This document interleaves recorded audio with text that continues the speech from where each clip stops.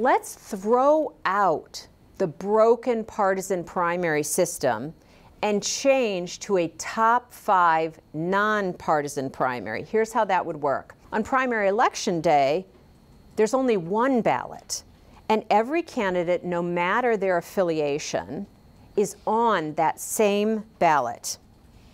And the top 5 finishers at the end of the day automatically advance to the general election.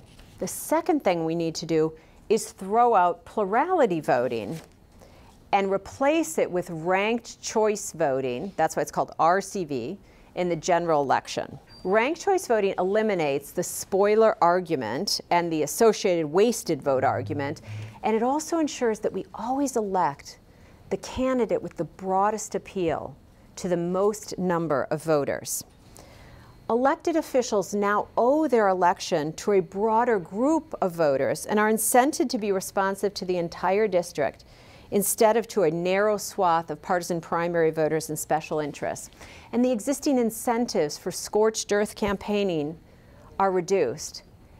And the competition, the true election, moves from the primary with low turnout to actually occurring in the general election.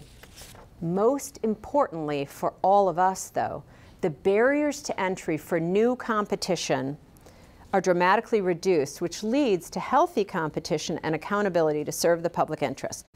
Imagine what could be possible if we change these rules, reclaiming the promise of our republic.